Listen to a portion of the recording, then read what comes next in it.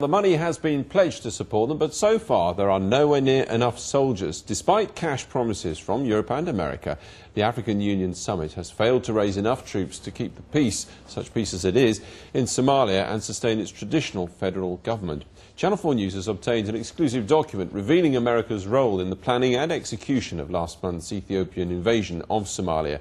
It reveals the US having to do close business with a government whose human rights record has so recently been condemned. As Jon Snow discovered, it's a document no one was very keen to discuss at the African Union summit in Addis Ababa today. Ethiopia is a deeply religious country. Obedience to a mainly Coptic Christian God has transcended politics down the ages. Haile Selassie combined both Godhead and Emperor, and even the Soviet-backed communist era never managed to subvert godliness. In today's hoped-for democratic era, this very Tuesday morning, the masses were still celebrating the angel Oriel. As Ethiopia's famously athletic youth run races across the terraces of the main square, this God-fearing has left a residue of autocratic habits. Police water cannon lurk at the far end of the square, where the government shot protesters after deeply contested election results 18 months ago. But this energetic nation also sports a well-trained army, and when Islamic fundamentalists finally seized power in next-door Somalia, this was the resource America turned to. The American embassy is perched beside a dual carriageway high above the square. Channel 4 News has learned that behind these green barricades, 6 months ago, the blueprint for a very American-supported Ethiopian invasion of Somalia was hatched. We have obtained a UN record of a meeting in which the US Commander of the Fleet off Somalia, Rear Admiral Richard Hunt, the US Assistant Secretary for Africa, Jendai Frazier, discussed together key scenarios. The worst-case scenario reveals, if there were a radical Islamist takeover of Somalia, the US would not allow it. Secondly, in the event of an Ethiopian rapid in and out intervention, the US would rally with Ethiopia if the jihadists took over. The aim would be to safeguard the transitional government at that time holed up in the provincial town of Baidoa. The American Assistant Secretary is recorded as cautioning it would be a mistake for the international community to condemn such an invasion. The senior UN official concludes in this document that any Ethiopian action in Somalia would have Washington's blessing. The American Assistant Secretary, Jendai Frazier, happens to be in Addis for the African Union summit. I asked her how long the Ethiopian invasion had been an option.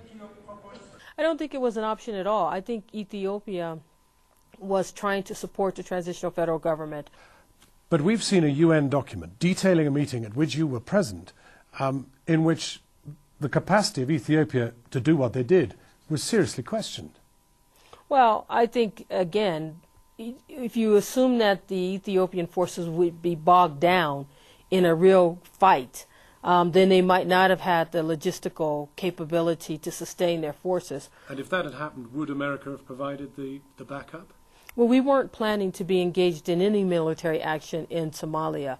And so, no, I can't imagine that we would have, to sort of talk about scenarios that didn't occur is difficult. It's hypothetical. In a sense, you'd have to green light it, wouldn't you? I mean, you'd have to know it was going to happen. No, actually. We knew that the Council of Islamic Courts were continuing to move aggressively towards the transitional federal government. Yeah, but you had fleets at sea, you had people in the air, you had capacity.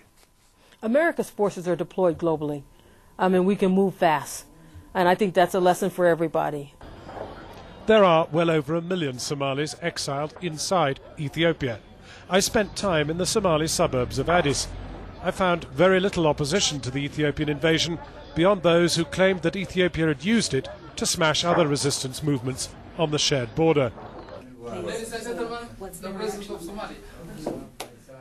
The transitional federal government of Somalia is currently in a hotel room in Addis Ababa, almost all of them fresh from exile in Britain.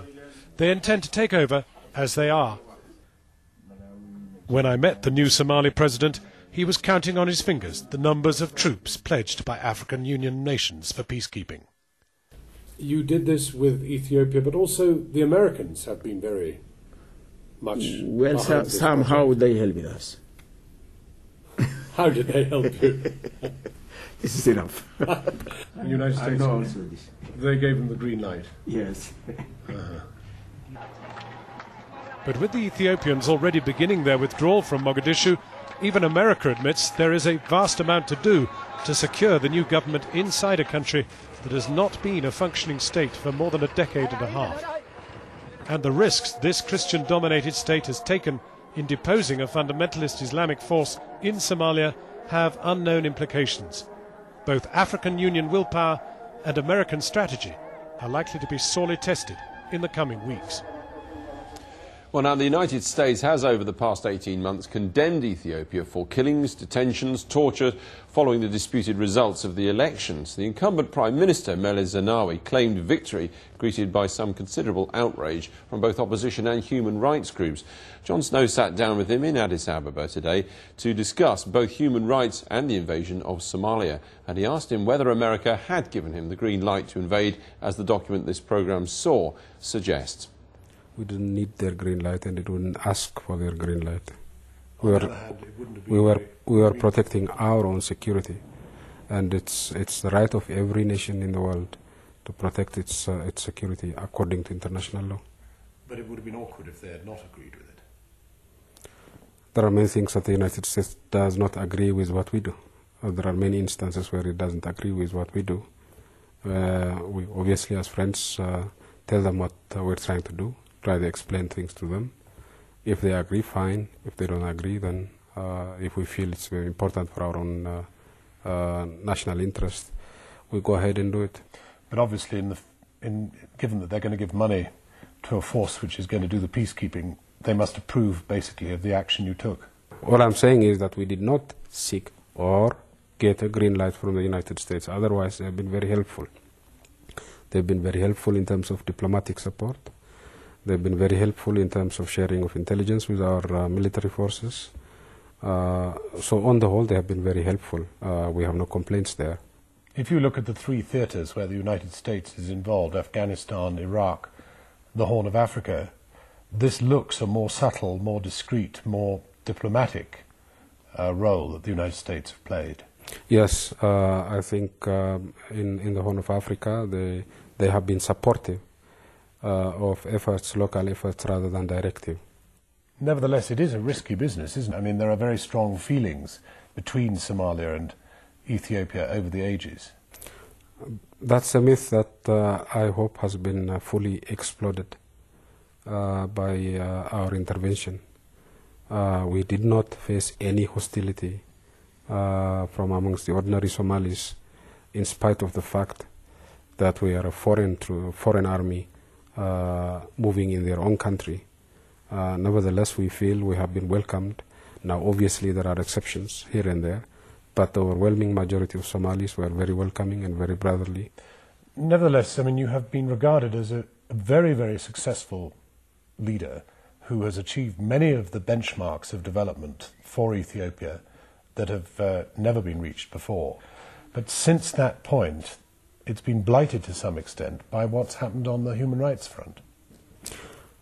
I agree that the post-election trauma that we faced was indeed a trauma. People died, regrettably, and that has clearly tarnished the image of this country and the image of.